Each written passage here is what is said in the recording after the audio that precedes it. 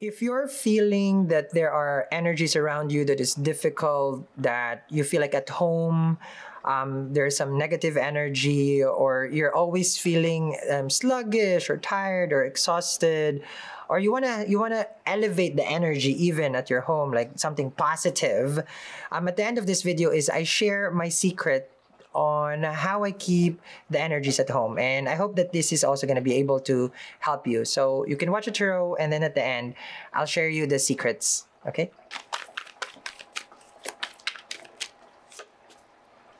When you love good. And when you fall in love, you are head over heels. The Ace of Cups. You found someone and you feel so connected with them. Can't stop thinking about them actually. You're mesmerized, enamored is the Ace of Cups. You probably have found the one. Okay, Cancerian. So how are you? That's nice. I like your first card over here. This is showing that you are in love. Plain and simple. Okay, you look at how you hold that cup, the chalice over there. You feel like this is so important. This is so valuable. I love this, and I'm like, how to say this is like, I'm deeply connected to this person. So I like that. I like that. Okay, let's see. Nine of Wands. So from happy to sad. Happy to sad. If I will tell you that's the life cycle that we have, good day, bad day, it is really. If there's anything consistent, is you will have a good day and not so good day. So you met the person, right? You have this connection, but then you feel like, oh no, I don't really, like Nine of Wands here with the Ace of Cups. It feels like, oh no, like I didn't see this coming. Why am I now, hurting? Like first I was fine, like I was guarded actually. Like I was being cautious, but then I fall in love. Now I'm hurt. Nine of Wands, they did something.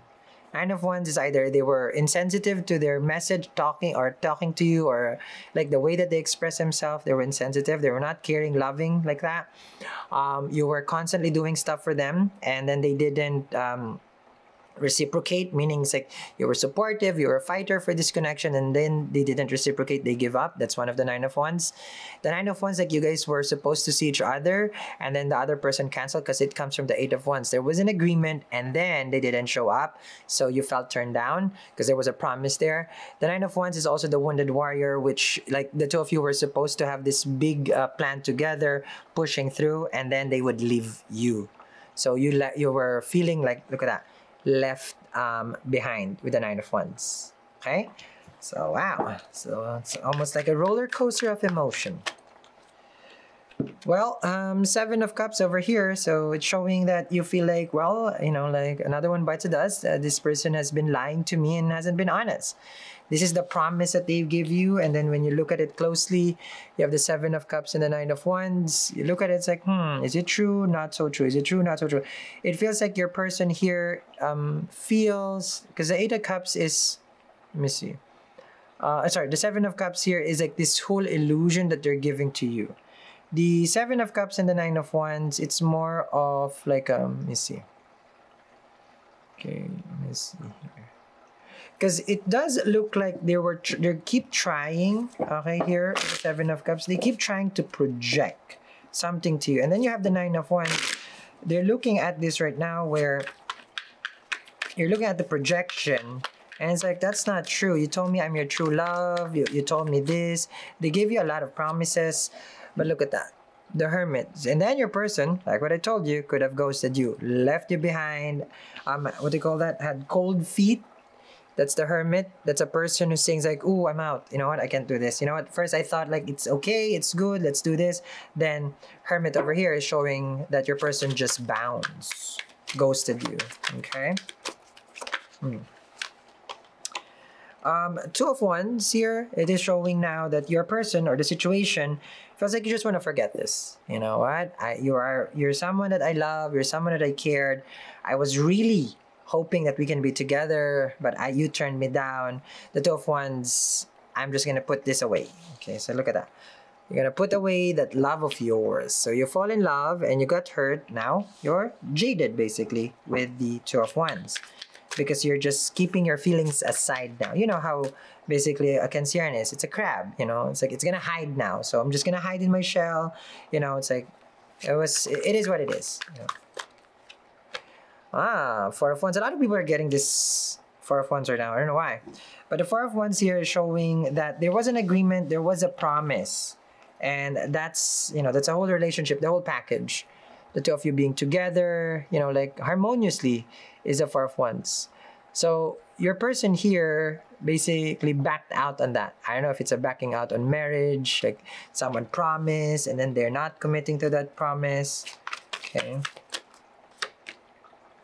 You have the Knight of Pentacles and the Eight of Wands. They stopped communicating with you. Okay, they told you, like, listen, we have to stop. And this is where again you got hurt. It's like, what do you mean we have to stop? I thought everything was going fine. Eight of Wands, like we were talking, everything was good, but then you basically have a person who either changed your mind, cold feet, and they just totally like, do I even know you? I don't feel like I know you. You know, the Eight of Wands is here. It's like you're cutting it. You know, like you're cutting this person off. And then you have here the Hermit. I mean, not your person is cutting communication with you. Okay, you got the Eight of Wands here and the Hermit. Okay, let's see.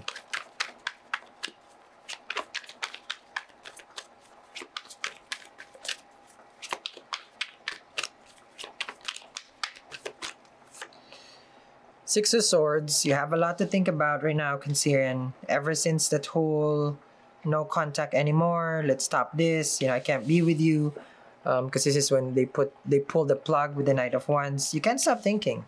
Now your concern over here is like, what did I do wrong? Did I do anything wrong that all of a sudden this person, you know, would just change their mind? Like, we were happy, we were fine, and then they changed their mind. Six of Swords, like, I can't do this, I can't do this. That's what happened here. Like someone got scared of the commitment. You have the World card, so you're just trying to set yourself free from the situation and just end it. Death card. Well, your person is claiming like this is done. We're over with the Death card. Three of Cups is not a reunion card. It does look like for them, it's like if you can't understand this right now, I feel like it's best like you find your happiness and I find my own happiness here. Let me see. Let's ask questions. Okay, so this is a grand reveal. Let's answer a question because the Seven of Cups to the Ace of Cups, that's a true love right here. So let's see, okay, if they do share that feeling. I mean, is it reciprocated? Hermit, if they ghosted you, why? And if they're gonna come back. Four of Wands, will the two of you be together? Okay. Eight of Wands, why are they ignoring you and, you know, they stop communicating? Three of Cups is chance for reconciliation. Death card, are things gonna change between the two of you? Knight of Pentacles over here, they have a message. What is that? Let's see. Okay, so this is the grand reveal.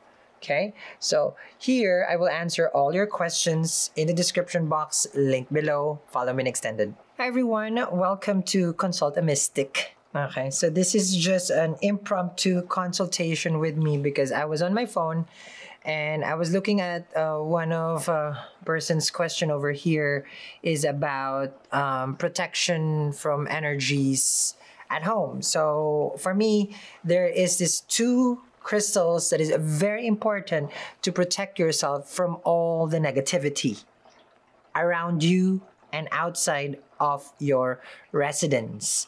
Now, these two crystals are so important that I have it all around my home. These two crystals are able to deflect any energies that is not for your higher self or your higher being, which means they're very protective. They're very angelic. They absorb the energy and they deflect it. What I mean by deflecting it, it does not absorb the energy, but what it does is it repels it.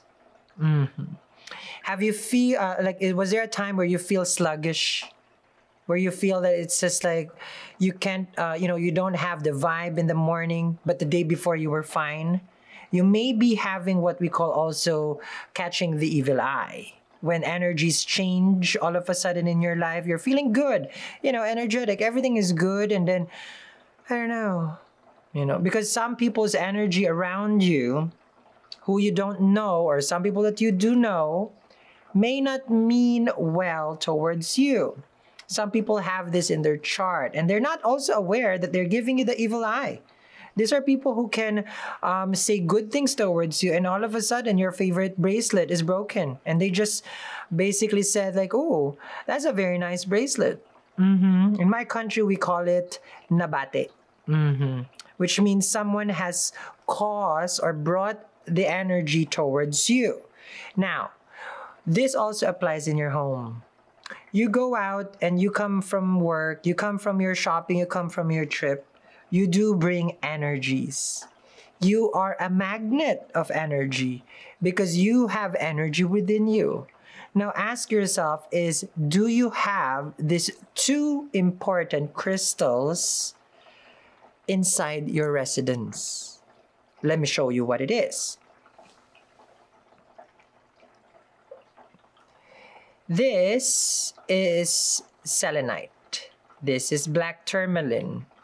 Why do I have it in fours? So I believe that in the four corners of each of residence, like meaning your home, okay, how many homes you have to place this together.